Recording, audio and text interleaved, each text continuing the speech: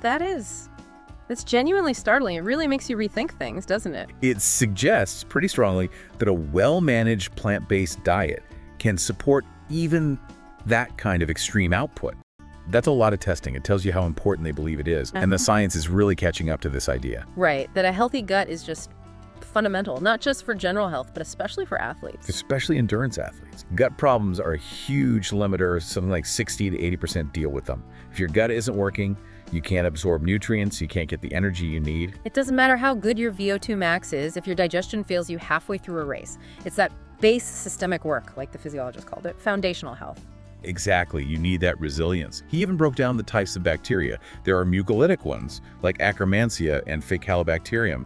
They interact with the gut lining, help activate the immune system. Then the regulatory ones, bifidobacteria, lactobacilli, involved in neurotransmitters, hormones, metabolism. So having a good population of those bacteria actually helps you recycle lactate and boost performance. Okay, mine's slightly blown. Is there data on Kilian showing this in action? Oh yeah, UTMB 2022, Ultra Trail du Mont Blanc, at kilometer 150. That's after like 17 hours of running. His blood lactate measured 19.9 millimoles per liter.